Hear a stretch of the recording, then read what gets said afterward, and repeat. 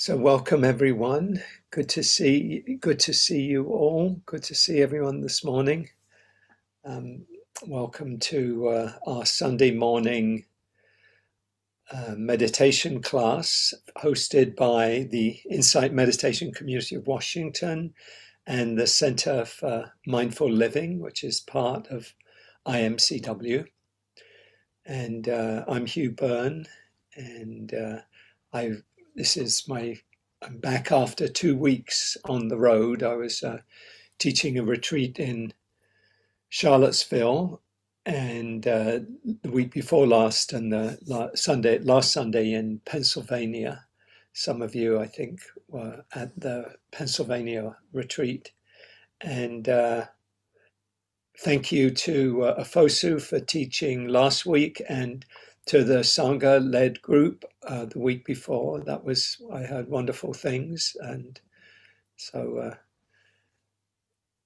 big bow of gratitude to all involved, and Afosu as well for last week. So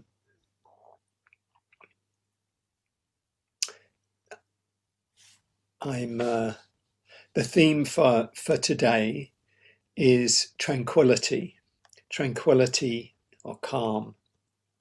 And so I'm going to talk about that in a while, and we'll begin as we normally do with a meditation, about a 20-minute meditation. We'll have a talk. We'll have some movement led by Emily, and then some time for sharing. I think it'd be nice if we did some group sharing today, and then come back together and finish with a shorter meditation and some announcements. So really good to see everyone. Glad we're together. It's continues to be a difficult time in the world and in the country. Send our compassion and care to the people in Buffalo, as well as continued suffering in Ukraine and many other places in the world too, which are not so publicized when there's a major war going on in Europe. But keeping all of that in our minds and our hearts, and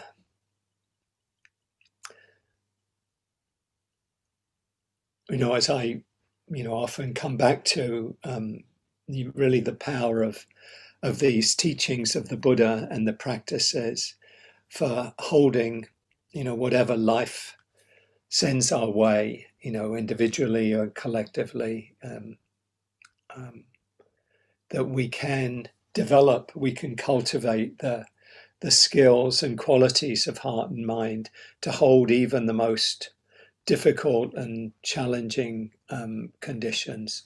We can cultivate the equanimity and the compassion and the loving kindness that allows us to do that. As the Buddha says, and I come back to quite often, nothing can do us more harm than an untrained mind, and nothing can do us more good than a trained mind. Not even your mother or your father can do you more good than a trained mind. So what we do when we come together is part of our practice of training our mind. A lot of that is seeing the habits and patterns that take us away from ourselves, from being present, from being tranquil or calm, being focused, being here. And that through training and through practice that we can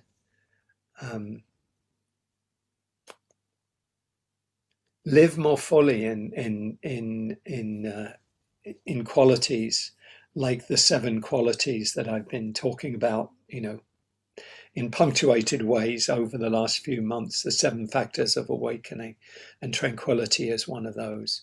And I'll say more about that when I talk. But and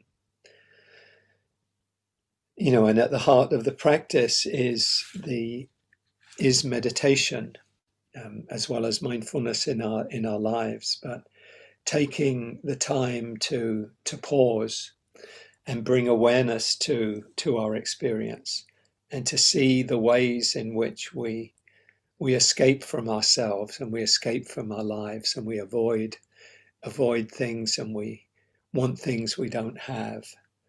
It really helps to be able to slow down, pay attention, calm the mind and the body, in order to be able to incline the mind in directions that lead to greater freedom and happiness and well-being. So we'll sit and invite you to find a posture that's comfortable and relaxed.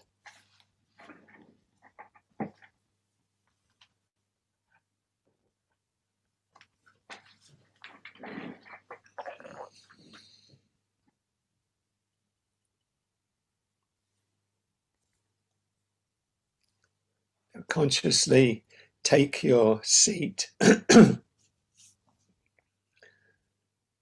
sitting in a way where there's a sense of relaxation, ease, also alertness. So you might find it helpful to let your attention come inward, letting the eyes close, or if you have them open, just have them kind of looking ahead of you a little bit with an unfocused gaze.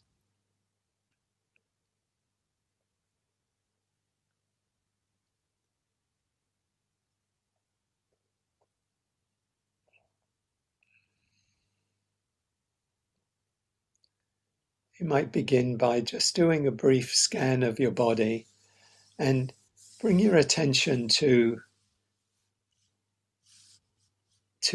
any area where there might be some tension or some tightness. So moving down through the face and the head, notice around the forehead and the eyes, the jaw, the mouth. Can you relax those areas a little more, a little more?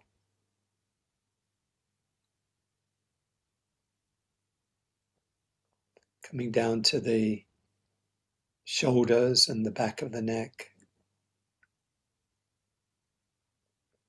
It's inviting those areas to relax. Those areas where we tend to hold a lot of tension. And then coming down into the chest and the belly, the torso. You might invite that whole area, the internal organs and the chest. Just invite a softening, a relaxing.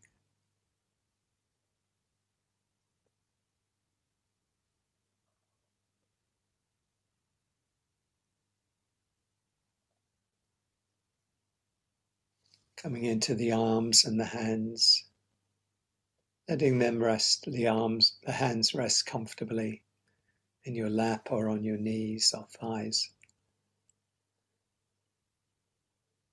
And then coming down to the lower body, relaxing the abdomen, the groin, the legs, thighs and calves, the feet.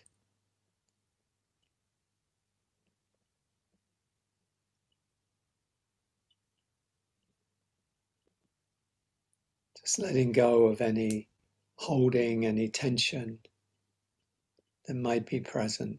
Just inviting it to relax and soften. Taking a few longer, deeper breaths can also help us relax the body, the mind. Breathing in, calming the body. Breathing out, calming the mind.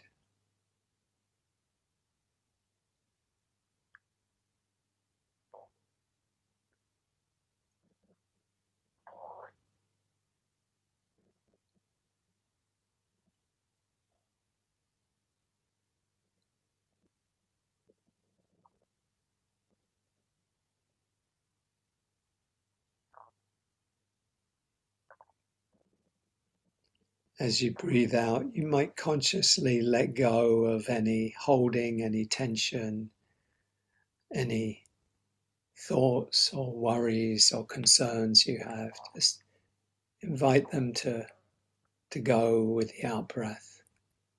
Just letting them go.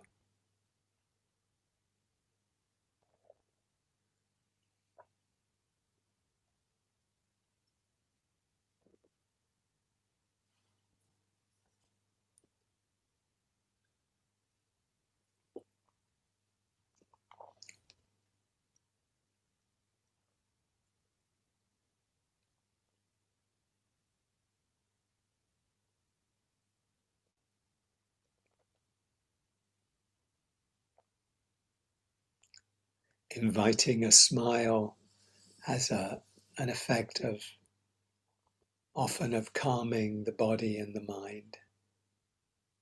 And just consciously inviting the eyes and the corners of the eyes and the mouth to come into a smile.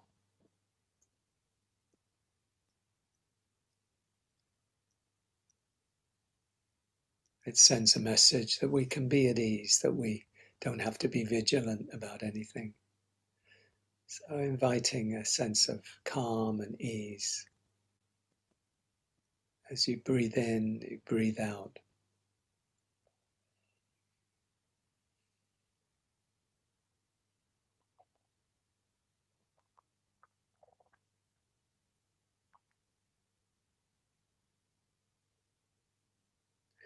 And for this period of meditation, you might make a commitment to let go of the past and the future. Come back to them later if you need to. Let go too of things that may be happening somewhere else right now. Just letting them go. You can always choose to come back later. And just commit to being present with your experience as it is right now.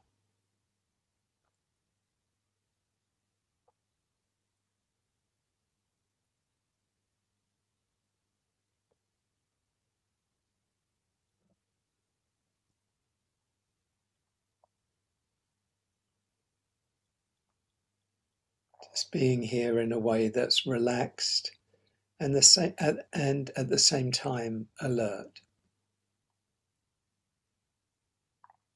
So inviting a sense of ease, of calm, accompanied by an awareness, not a tight awareness, but just relaxed awareness of your experience.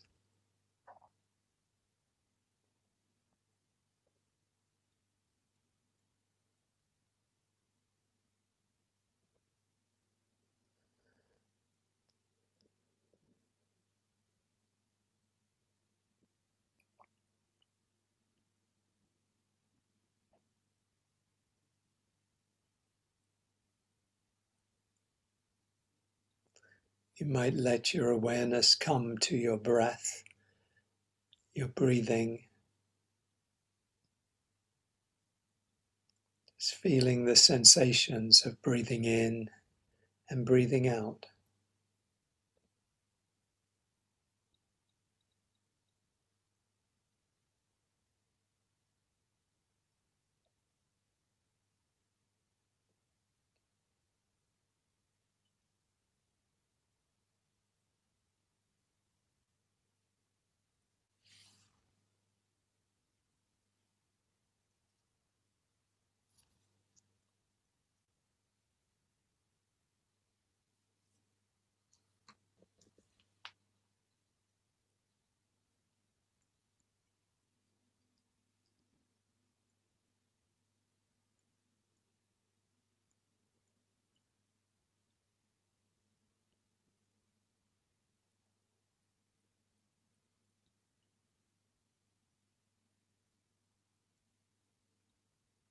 You might bring a quality, a quality of interest to the breath, just feeling the sensations maybe of the breath in the nostrils as you breathe in the chest and the belly as they expand and contract. Maybe taking in a sense of ease as you breathe out, letting go, calm, ease.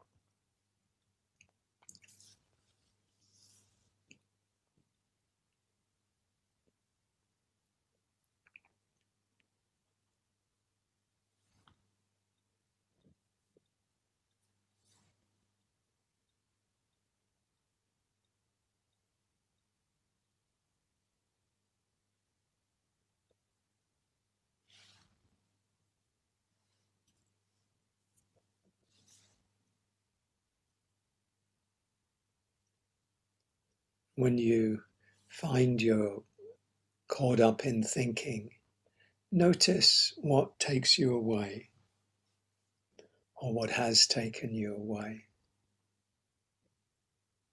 Notice, was it a worry, a fear? Was it thinking about the past or something that's going to happen in the future? Was it a daydream, just an image coming in, or a memory? Just notice what habitually may take you away.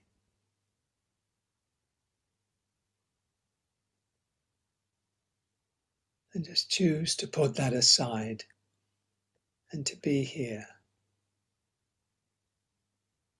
coming back with kindness and without judgment.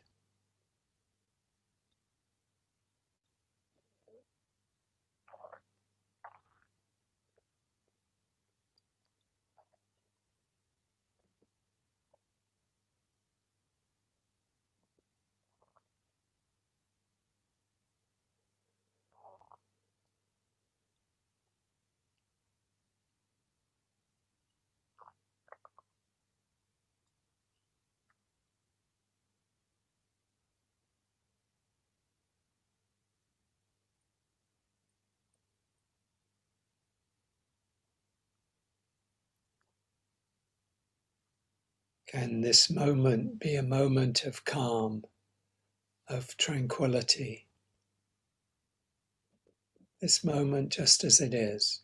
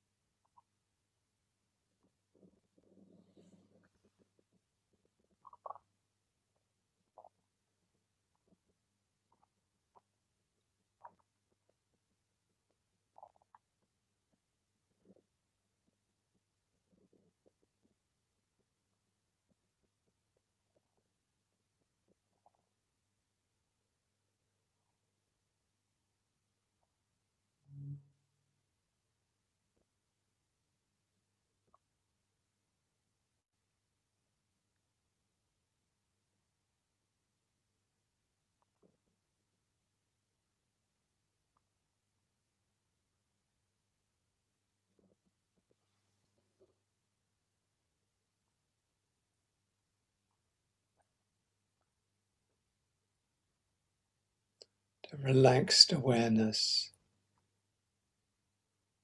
of your breathing.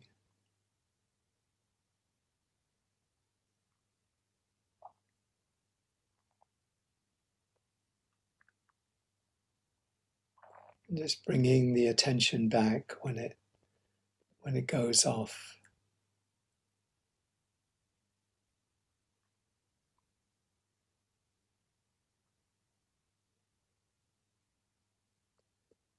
You could make thoughts the object of your attention. Just being on the lookout for them, as it were.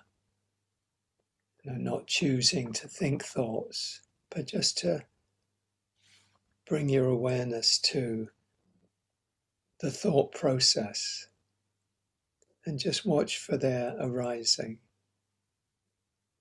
See what happens when you just, like a frog waiting to catch an insect flying past, just aware.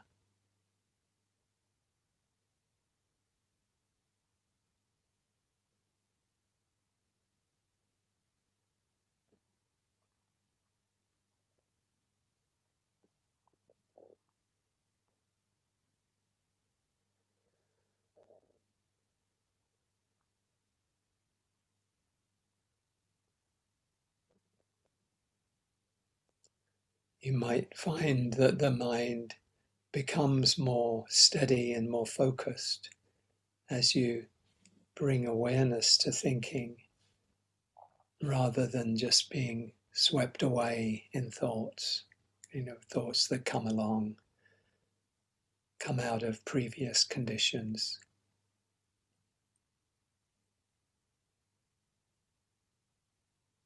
Just be curious about what you see, what you notice.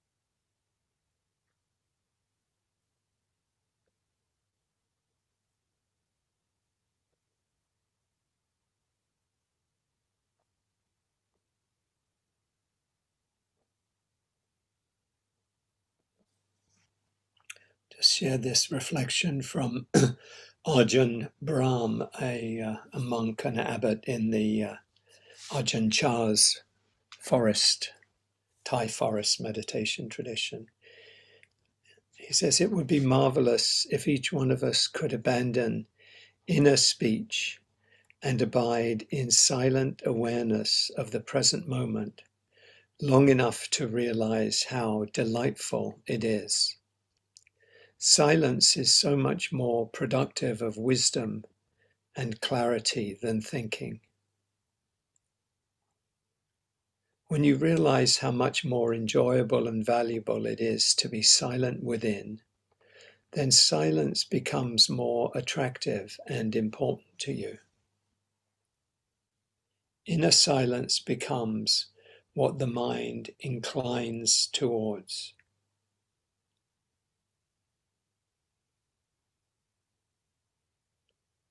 The mind seeks out silence constantly to the point where it only thinks if it really has to, only if there is some point to it.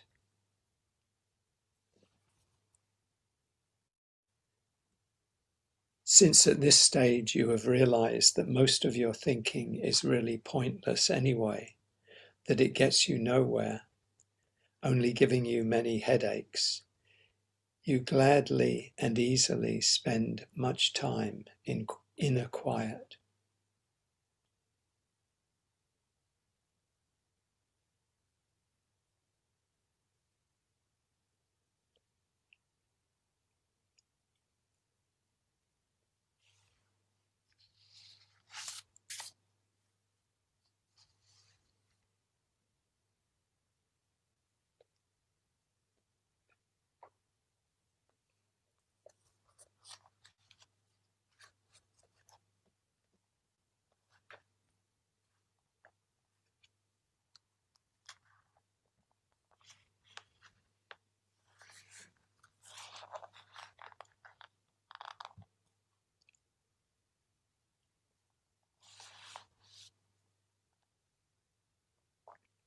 I read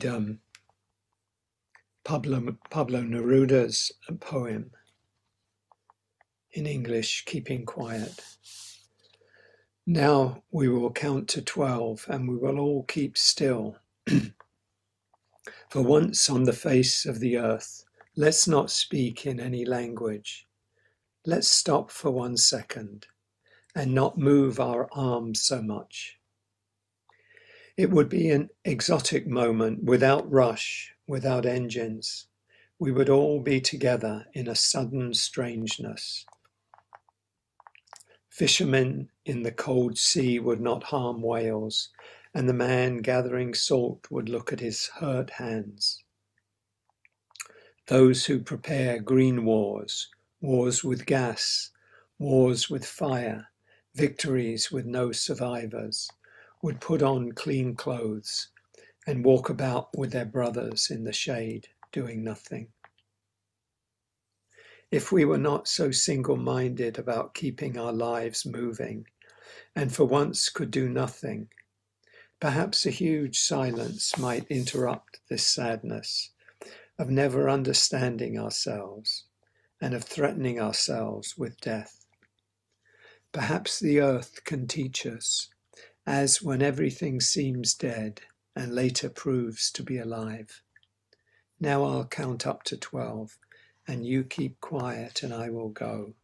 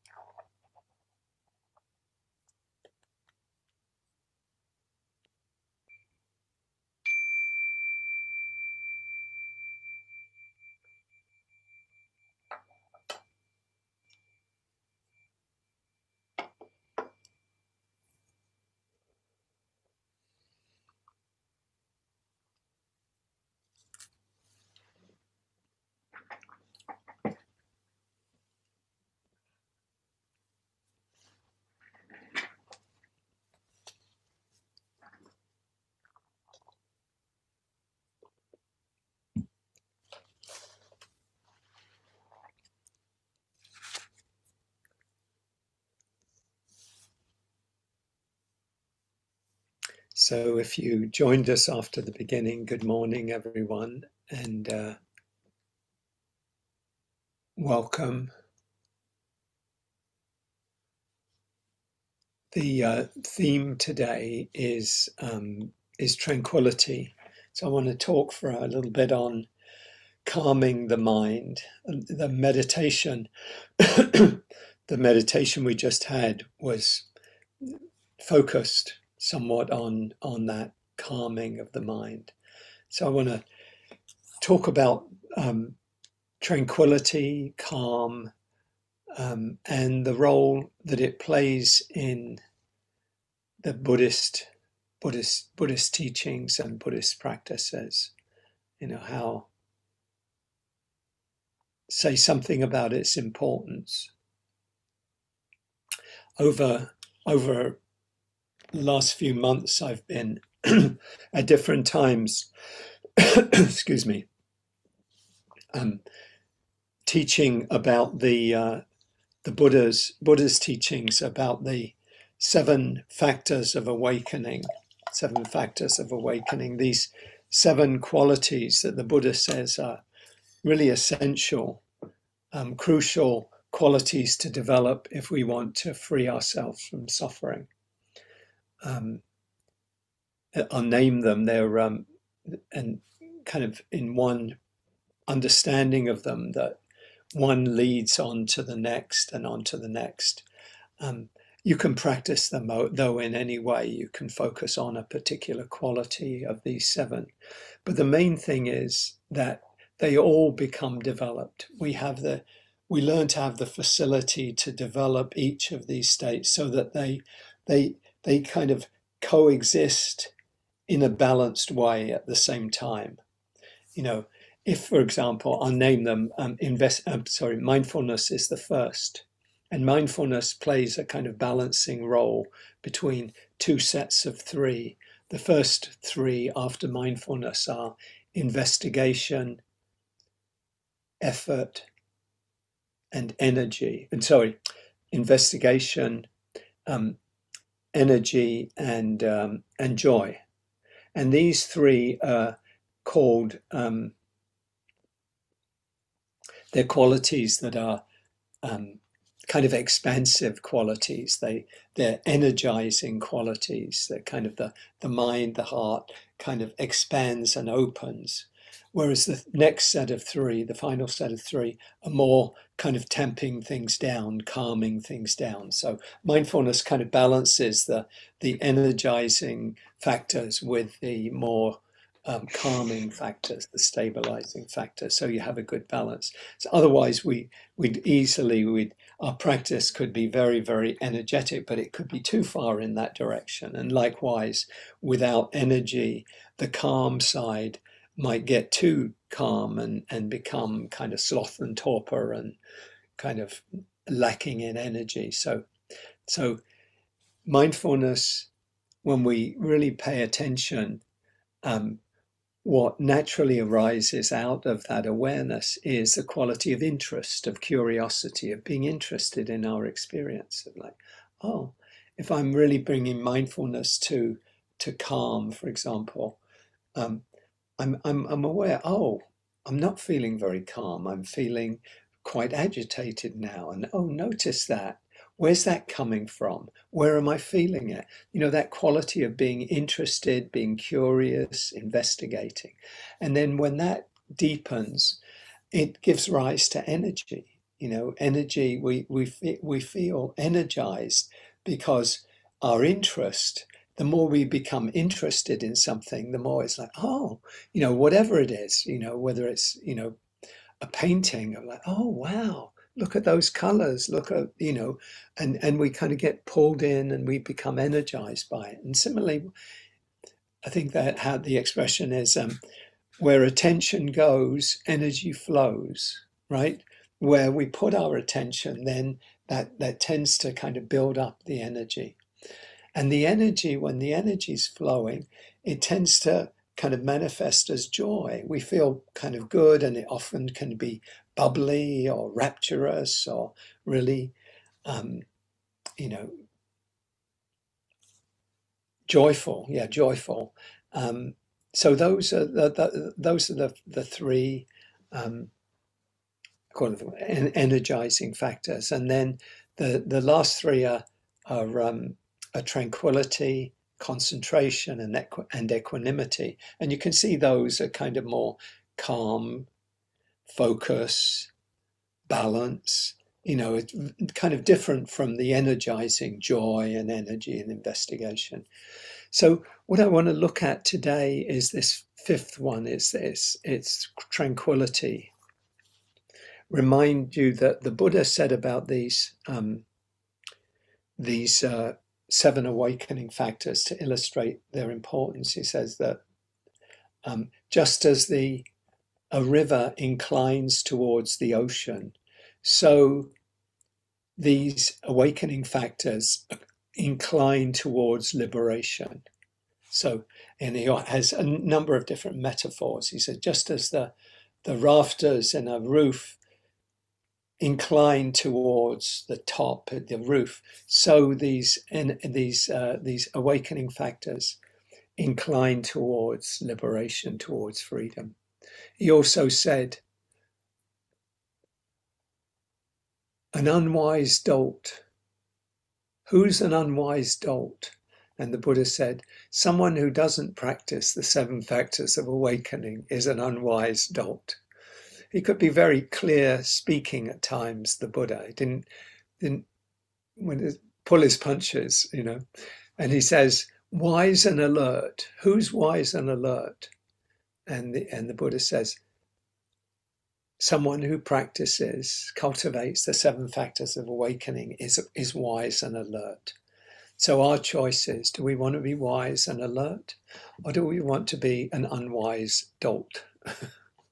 So these factors, these 7 factors of awakening, and this one I want to talk about today, calming the mind, tranquility. I kind of putting this, the Buddha's framing of tranquility and the role it plays. Maybe good to say that in some traditions,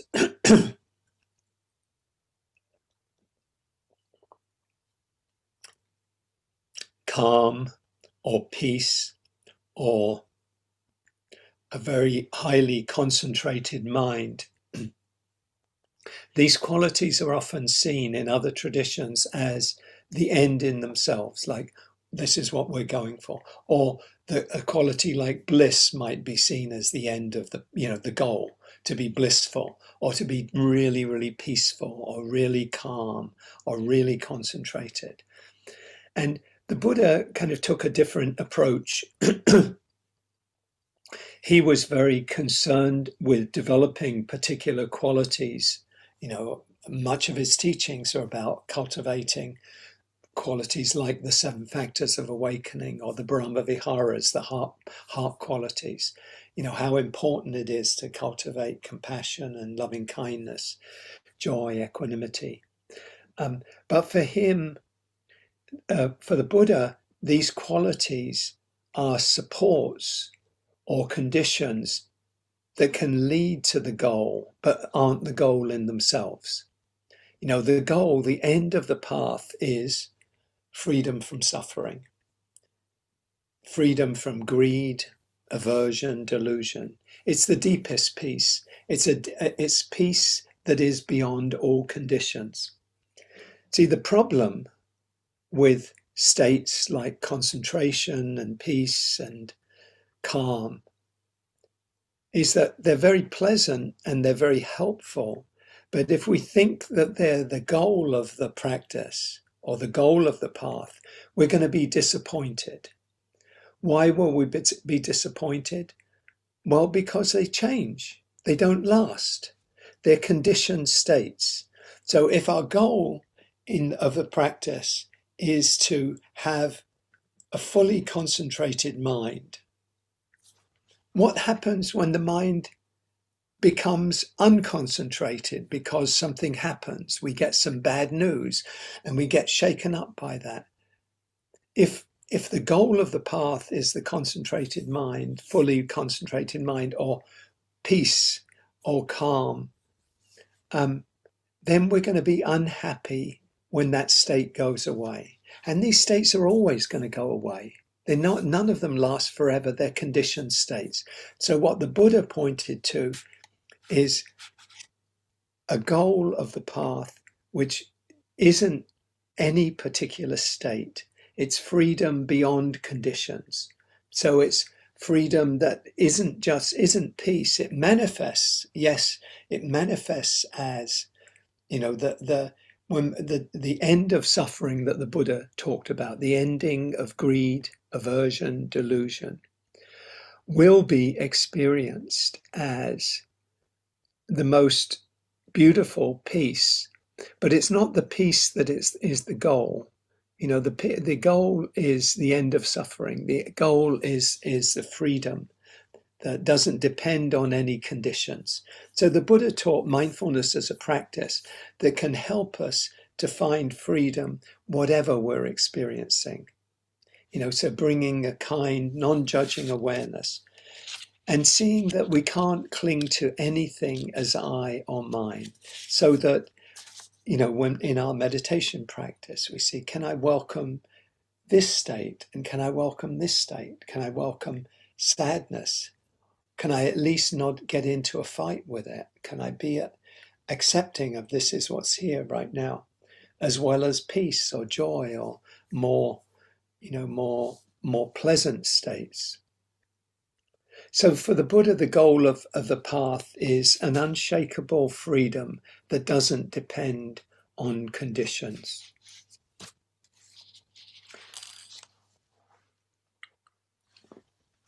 So why is calm, why is tranquility an important quality, one of these 7 really essential qualities to cultivate?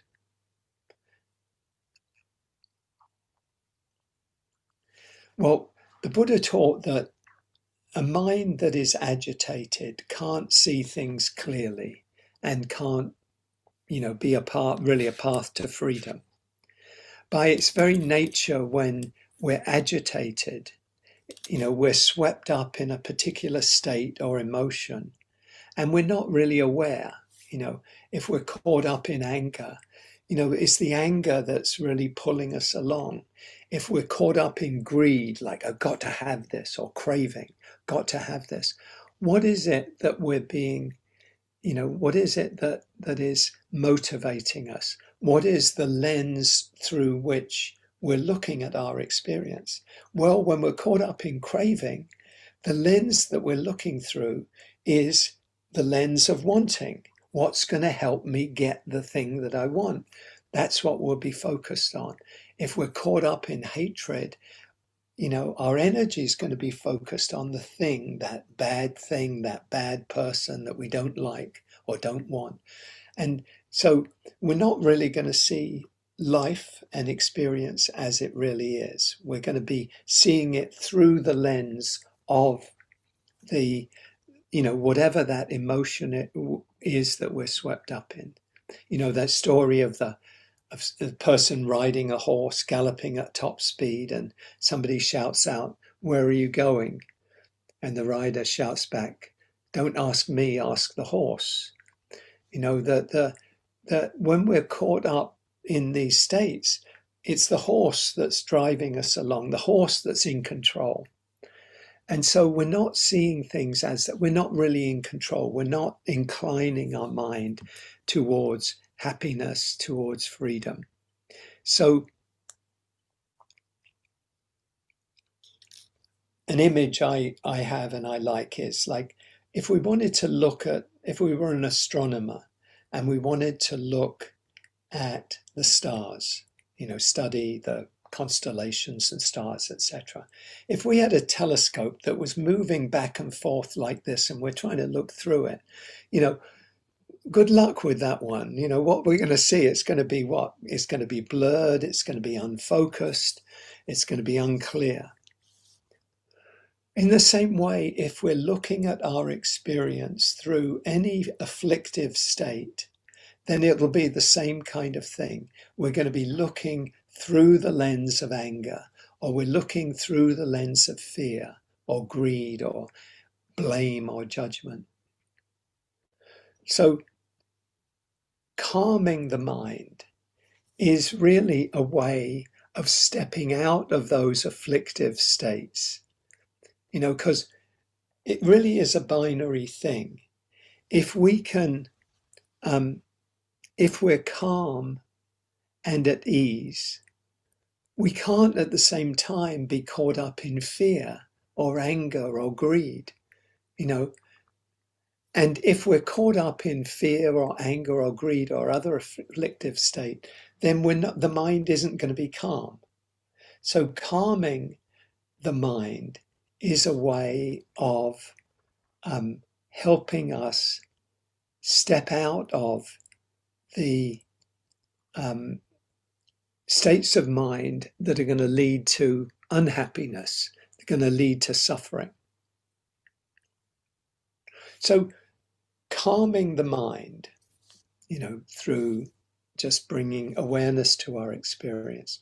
You might just pause right now and bring your attention to your experience and what you're noticing. Is this a moment of calm? Can it be a moment of calm, of tranquility?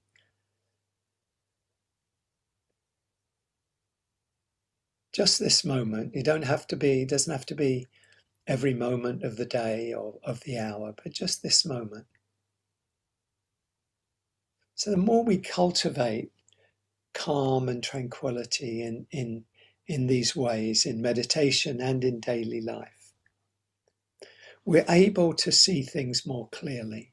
This is really one of the key qualities and benefits of tranquility, is we're able to see things more clearly. It's like, the telescope or the microscope that's shaking around. The more we slow it down, the better our picture is, until it gets really, really calm and still. And then we can see towards, the star or whatever we're looking at through a microscope. We can use that quality of attention. Calmness is really a sine qua non. It's a necessity. We're not going to be able to concentrate the mind unless we're calm. We're not going to be really able to focus the mind in a helpful way unless we've calmed it down. We've calmed the mind. We've kind of, and so we can see these three qualities of how calming the mind really creates the conditions for focusing it, of turning our attention to what we need to pay attention to. Like, for example, focusing on, is there any afflictive state that I'm caught up in right now? Is there suffering? Maybe on a subtle level, there may be something. There may be something we're believing, something we're seeing that is not really the way it is. We're trying to hold on or grasp onto something. So we need to calm the mind. And when the mind is calm, we're in a place to see what's helpful and what's not helpful. That quote from Viktor Frankl where he says, between the stimulus and the response is a space. And in that space lies our ability to choose. And in our ability to choose lies our growth and our freedom. That if we can come into that space of awareness, space of slowing down, space of calm, then we can see things more clearly. And particularly what we can see is, we can see, this isn't helpful to me, but this is helpful to me. Pausing, letting go of my anger towards somebody. That's helpful. I feel more ease when I do that. If I can just let go of that, that person is so-and-so and they're this and they're that, rather than fueling that kind of agitation of the mind. If we slow down enough, we can say, that doesn't actually help me. It actually leads to contraction. It leads to tightness. It leads to suffering. So then we can choose, okay, I'm not going to fuel that anger or that judgment or blame. When it comes up, I'm going to say, no, I'm going to go in another direction. I'm going to wish that person well. I'm going to send them some loving kindness. I'm going to send myself some compassion, some self-compassion, or whatever that kind of inclines the mind in another direction that leads to more happiness and greater freedom. That choosing to move our attention in that way, to incline our mind in that way. And that choosing the more helpful response leads to, as Viktor Frankl says, leads to our growth and our freedom. And the Buddha says leads to freedom from suffering.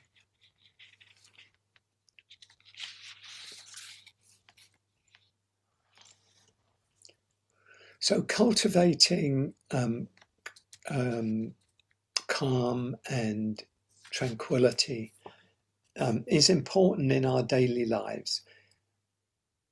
just to see where we're caught up, where we get swept up in agitation or in fear and stress, and to be able to say, okay, can I let go of that? Can I come back? Can I just pause, find some calm for a moment, a few moments?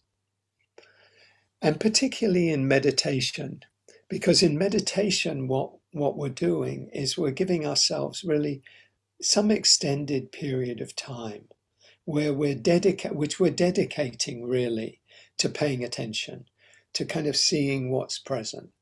So we're being aware of our experience with the end of seeing where there's suffering and letting go, through shining the spotlight of mindfulness and other qualities like calm that help us kind of settle and see things more clearly, focusing, concentrating the mind more, being present, calming. Then we see things more clearly. We see the ways the mind goes off into the past and the future, where we get caught up in reactivity or in mental proliferation. And it's in this way that we can untangle ourselves from our narratives, from our reactions, by just coming back over and over again, coming back to the present. I've talked quite a bit in recent times about untangling the tangles, how we get caught up, how we get wrapped around the axle of, in different ways of, what are the ways that, if any, right now that your life might feel problematical. Hopefully, maybe for some, not at all. But for most of us, there'll be something that's kind of like an itch. Pema Chodron talks about it as an itch that we keep wanting to scratch, that something, this should be different. My son should be doing this, or my aging parent should be doing that, they should be more compliant, or my colleagues at work or my supervisor is this or that, and so we get kind of hooked in these ways on how we think things should be, and there's unhappiness in that. There's a kind of like this shouldn't be like this. Is there anything in your life right now where you're thinking to yourself, this should be different? It might even be, this should be finishing by now. Okay, notice that, maybe I should notice that too. Yeah, good point. Whatever it is, it could be like, okay, this, and it's what we're cultivating is the awareness to see, okay, not to judge ourselves, not to blame ourselves, but just to say, okay, I'm really wanting something, I'm really clinging here. And it's calm. Calm plays a very, very important role in helping us to see clearly. We can see the qualities as well that it's important to cultivate, like the 7 factors of awakening. We might notice that we're out of balance, we're getting bowled over by hearing some news, something challenging comes along and it kind of knocks us off our feet, as it were. We say, oh, maybe I could cultivate equanimity, or some of, or one of the Brahma Viharas, the heart qualities, particularly in relationships where we're judging or blaming or hating or whatever it might be. We can cultivate compassion. So I think the most important thing to say about why calm, tranquility is important is that it is a factor. It is, as the Buddha said, it's a factor of awakening. It's a quality that can help us wake up, by calming the heart and the mind, particularly calming the mind in this, in terms of being at peace, being contented, being being present here and now. That we can, when we cultivate calm, as I said, we can see clearly, and the more deeply the more the tranquility deepens, the more the mind becomes unified. This is somewhat more in the next quality of awakening, the quality of concentration, samadhi, which isn't just about focus, but is really about a real sensitivity of mind, a real subtlety of attention, that we're paying attention to our experience. The calmer we get, the more the mind tends to settle and to focus, and it can allow us to go ever more deeply into states of well-being, states of absorption, becoming deeply absorbed in states of joy, of peace, of equanimity. And again, these are beautiful qualities. The Buddha had lots of similes to describe these qualities of really being almost like drenched in happiness, in joy, in peace. It's like imbuing the whole of one's being, these qualities. And one of the things that they do is they help us, they really encourage us in a good way to keep practicing and keep meditating, because they're beautiful states, they're states of deep joy, deep happiness that we want to go back to. Sometimes people talk about, well, you can crave them. Yes, you can crave anything. But I remember Rob Babea, the teacher I've been practicing with his teachings for the last few years, as his teacher, Ajahn Thanissaro Bhikkhu, would say, let yourself become attached to these beautiful states. Let yourself, because you're getting attached not in a way that's like craving, in the regular sense, but you're really enjoying them. And if for a while there is liking them a lot, then it's only in order to get to a deeper place of freedom, so that the more these qualities deepen, the more we want to practice, the more they create a sense of well-being in our lives more generally, in our life more generally, so that whatever's going on in our life, we know that we have the potential to access these qualities. Rob Babea talks about them as an inner reservoir of well-being, that we can go to, that we can reach to when things are difficult, for example. But the most important thing of all, I think, is that the more we calm the mind and the more we stabilize it, the more it becomes a kind of a launching pad for insight, to look at things. Because with a mind, just as calming the mind allows us to see things more clearly, calming the mind more and more deeply and focusing the mind more deeply gives us a platform, if you like, from which to examine everything that's arising, particularly suffering even in its very subtle forms, and can allow us to let go. So the most important thing about these qualities, as with all of the other qualities, is that they incline towards freedom. They incline towards letting go. They incline towards nirvana or nibbana. So, as the Buddha says, be wise and alert.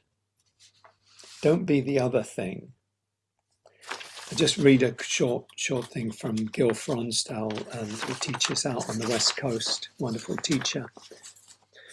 He says, while tranquility is not the ultimate purpose of Buddhist meditation, it's an important part of the path to liberation, which is the ultimate purpose.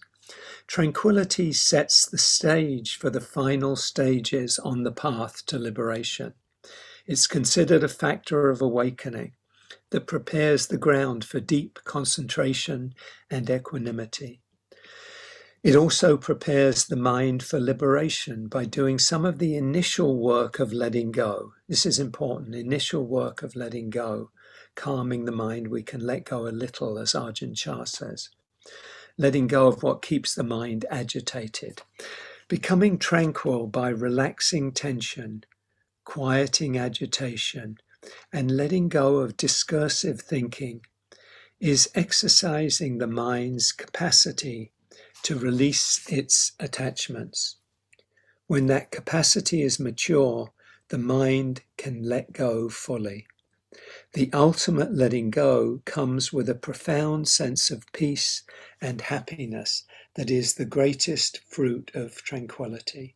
So you see the point that the calmer, the more we calm, the more we learn to calm the mind, settle the mind, the more it becomes really a lens through which we can explore our experience and let go more and more until we let go completely. And as Ajahn Chah said, experience the deepest freedom. Our struggle with the world will be at an end. All our suffering comes from our struggle with the world, struggle with the way things are, struggle with our life. And the freedom is the ending of the struggle. As Trungpa, Chogyam Trungpa said, there's no need to struggle to be free. Ending the struggle is itself freedom. So I'll pause it here.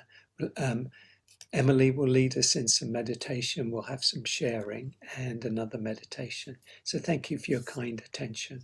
I hope that's helpful. Thank you, Hugh. It's so great to think about these things, and my battery is about to go down. So I'm going to plug in. All right.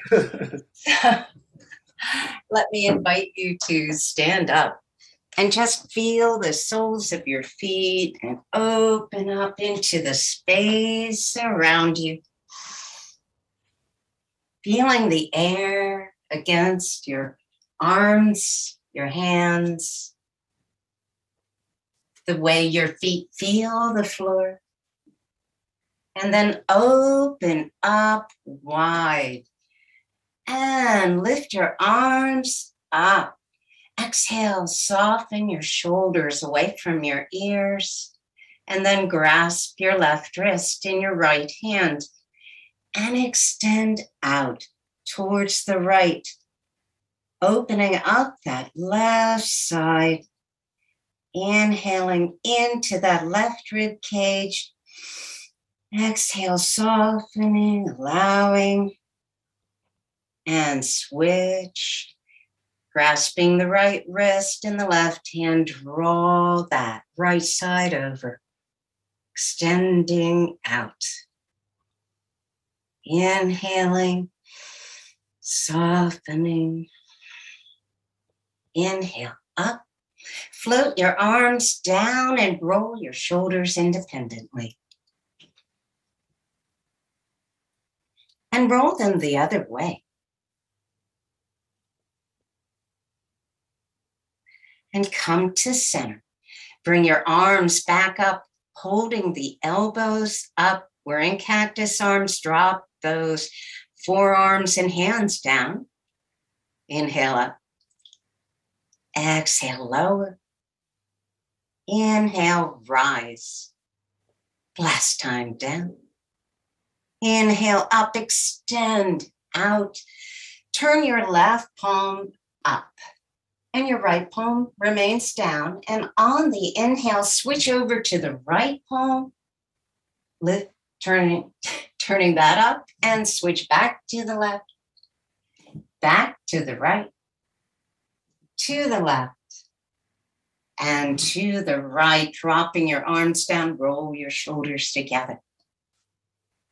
Enjoying the mobility of these very important joints. Rolling them the other way. Now come to center, and we're going to come into a flat back. So place your hands above your knees, extending your spine away from your pelvis, even just allowing your hips a little bit beyond your heels. Breathing in here. Exhale, lower down as far as you would like. Allowing gravity to pull, just gently pull you towards the floor. Only as much as you need today in this moment. Inhaling and exhaling, softening. And then bring your hands above your knees, soften them, and roll up, stacking the vertebrae, lifting up your shoulders, drawing up by your ears. Exhale down. And shake it out. Just for a moment. Just have a dance. Bouncing, you could bounce, or be just having fun. All right. And turning your palms out, having your arms alongside of you, draw your hands above your head, palms together. Draw them down to your heart, turning them out to the group, sending compassion, kindness, and love, down to the earth, sending gratitude. And when you're ready, on the exhale, bring your arms up overhead. Good. Now drawing them down to your heart, out to the group, down to the earth, and whoosh. Good. Last time to the heart. And take a bow. Thank you.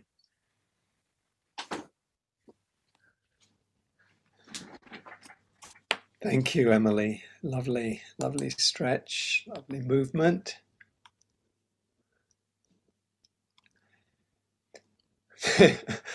Thank you, Heather. Thank you, Bob. Don't be an unwise dolt. So what we'll do is invite you to think about for a moment, what is it that for you gets in the way of calm and tranquility? You know, remembering that calm and tranquility, not so much as an end in themselves, but as a path to greater freedom in our lives. The importance of that role that they play, that tranquility plays, calm plays. What gets in the way for you? You know, when you look at it in your daily life, you know, what pulls you into agitation or anger or fear or worry and all this, and in meditation, you know, do you notice anything coming up that tends to pull you away? And does anyone have anything? Maybe we could take one or two folks. Anything you'd like to share? You know, any questions you have, or anything that insights you might have, any experiences you'd like to share. We got probably take time for a couple, and then we'll have a meditation and some announcements to finish. So just if there are anybody, is anybody?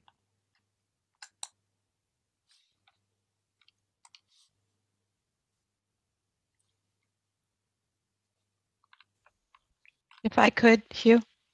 Yes, please, Terry. I was saying in the breakout that I had just heard about the shooting in Buffalo just before I joined you. and how it felt to just sit in that early meditation and realize that I control the emotion. I control whether I remain calm. I control whether I can feel compassion for the victims and the shooter. So the timing for me was really perfect, Hugh, to be joining this morning. And yesterday I was at the Reproductive Rights March in DC, and I've been marching for this cause for 40 years. And I noticed yesterday I could just kind of be in the midst of it without maybe some of the resentment that I traditionally would feel. I could just be in it, but be myself and stand for what I stand for without getting pulled into a lot of the drama and pain of, seeing hangers. I mean, there were many things that showed up yesterday that could have been triggers for me, but I think because of the work I've been doing with you, I've been taking Hugh's class on the heart practices as well as the Sangha. I just felt differently about how I could be present and not emotionally distracted, I guess. So I just wanted to share that with you, Hugh, and with the group today. Thank you. Thanks so much, Terry. That is, I mean, that's so much at the heart of the practice to be able, as you said, to be in the midst of something, but in a way, be the calm and in the storm, at the eye of the storm. And and it's great to hear that. Great to hear your experience, and because what comes with it is a sense of well-being, I think, and confidence. It's like, oh, I can be with this in a different way. It's not that you don't care or you care less than you did before, but it's a caring that doesn't have that kind of sticky quality to it. That's how I experience it, because I've done a lot of years of activism myself as well, and when I look back on it, I see how much, I mean, I look back with kindness, but I see how much I was caught up in, it has to be this way. There was a lot of clinging to outcomes and a fair amount of us and them, the good people and the bad people, the right people and the wrong people. And you can have a discernment about what you feel is right, but without turning others into enemies. I think that's what you're really speaking to. So, yeah. So thank you for so much for sharing that. It is so good to hear, because in a way, it's the most important thing in the world right now is, how do we solve these problems? How do we solve the problems? And the Buddha would call it greed, hatred, and delusion on a collective level, where we turn whole communities, whole countries into the other, and then we fight with each other and all of this. And these practices, and I don't mean in an exclusively Buddhist sense, but these practices of awareness and compassion, I think, have to be part of how we work out our differences in society and in the world, and between countries and between people and between groups. Because without that, I think we just keep the cycle going, don't we? We're right, no, they're wrong, we're right. And it just is this wonderful, wonderful teaching of the Buddha about these kids playing in the sand. I don't know if some of you may be familiar with it, and they're building sandcastles, and, oh, my sandcastle is better than yours, and yours is terrible. And one kid kicks over another kid's sandcastle, and then they all beat him up and kick him, and and then they get back to building their sandcastles, and then they realize it's time to go home, and they knock all their sandcastles down, and they're no longer any important, and yet they've been beating each other up about it all day. And it's such a teaching, I think, of how easily we get caught up in delusion, and how with awareness and with insight and with kindness, we can kind of get off of that boat, get off of that treadmill, or whatever the best metaphor is. We don't have to keep on kind of recycling that stuff. So. Thank you, Terry, and I look forward to hearing how it goes in the future as well. How continuing to kind of engage in that way. It's so important that we be engaged. So thank you. Any, maybe one more, and then we'll have a meditation if there is anybody. We did have Hugh, Jackie in Maine had a question or a comment. Jackie, yeah. Hey, Hugh. Hey, Jackie. I think something that I realized from today's teaching is that when I'm feeling joy, and that happens a lot when I come back to Maine. It's a beautiful season. It's a beautiful place. You know, I have lots of things to be grateful for, and trying to really take it in and be in a joyful and grateful place, that my monkey mind, which goes all the damn time, seems to go away when I'm in that place. So I was just, I'm just thinking about that right now. It could be that when I'm in the middle of worry, I'm not in monkey mind either. I'm just worrying. But it does seem that it's a place of calmness, and my mind really does want to be there. And if I stay there, it's a respite and a rest. Just thinking about that in terms of your teaching today. Yeah, lovely. And, you know, some of the, you know, as with all of these qualities, excuse me, there are supports for developing them, you know, some practices we can do or ways of engaging that can be supportive of, you know, that particular quality. So for calm, one of the things that is seen to be really valuable is hanging out with calm people. You know, that kind of makes sense, doesn't it? If you want to be calm, don't hang out with people that are, you know, beating each other up and screaming and shouting the odds all the time. You're going to get caught up in that. You know, it's just the nature of things. So if you can hang out, you know, spend time with people, you know, if you want to cultivate wisdom, hang out with people who you think are wise, you know, who kind of like are thoughtful and balanced and all of these qualities. That's a big thing. The other is, you know, the Buddha talked a lot about, you know, seclusion, not in a, sometimes we think of that as in a kind of pejorative way, but seclusion in a good sense of just kind of putting aside things, you know, creating the clearing in the dense forest of our lives. And being in nature is one of those ways that we can really, really calm, we can really find calm and deepen calm. And so it sounds like, you know, for you that, that, you know, the being in Maine, and, you know, is a conducive factor for calming, you know, not maybe it's not being caught up in the everyday stuff that you might be, you know, for the rest of your time. I don't know.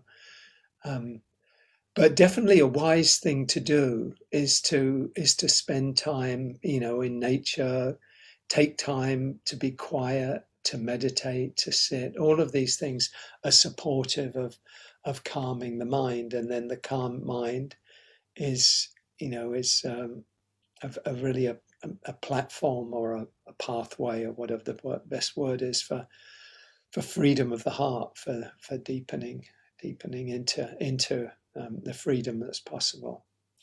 So thank you, Jackie. How long more do you have up there?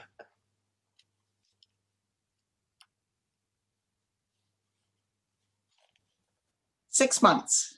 Oh, Yeah. Lucky you.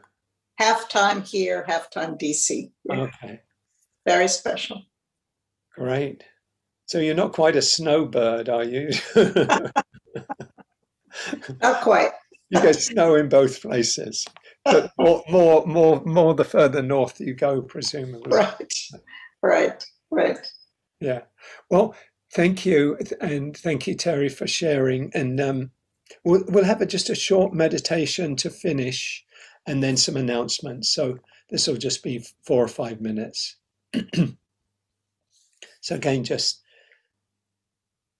taking some time to settle.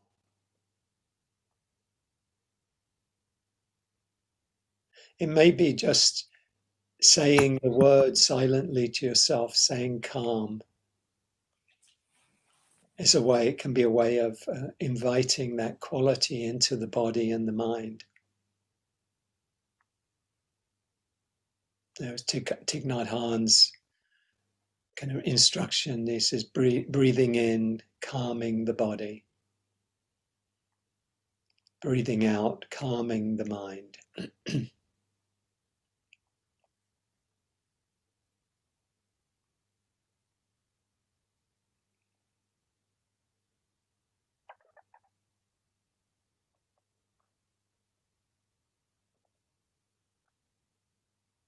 If we can cultivate calm in ourselves through meditation and in other ways, then we're more able, we can be the calm in the midst of the storm, because we have that inner resource of calm and well-being.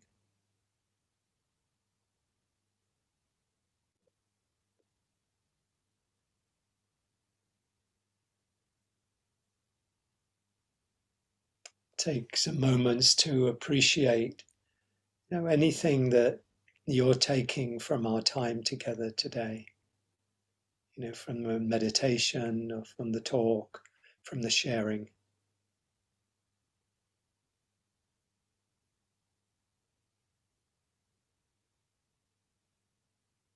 Particularly anything that will encourage you to deepen your practice, to incorporate it fully into, more fully into the day, into your life.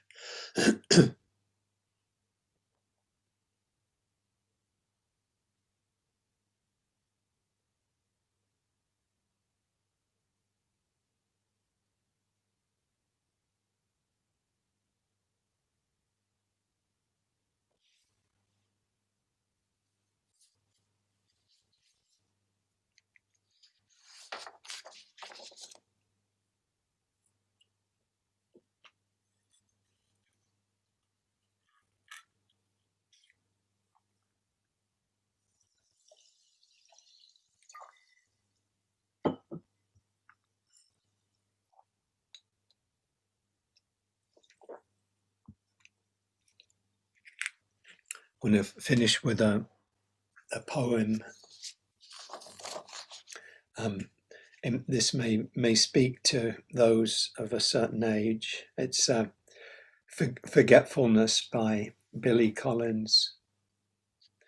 The name of the author is the first to go, followed obediently by the title, the plot, the heartbreaking conclusion, the entire novel, which suddenly becomes one you've never read, never even heard of. As if one by one, the memories you used to harbor decided to retire to the southern hemisphere of the brain, to a little fishing village where there are no phones. Long ago, you kissed the names of the 9 muses goodbye and watched the quadratic equation pack its bag. And even now, as you memorize the order of the planets, something else is slipping away. A state flower, perhaps, the address of an uncle, the capital of Paraguay. Whatever it is you're struggling to remember, it is not poised on the tip of your tongue, or even lurking in some obscure corner of your spleen. It's floated away down a dark mythological river whose name begins with an L, as far as you can recall. Well on your own way to oblivion, where you will join those who have even forgotten how to swim and how to ride a bicycle. No wonder you rise in the middle of the night to look up the date of a famous battle in a book on war. No wonder the moon in the window seems to have drifted out of a love poem that you used to know by heart.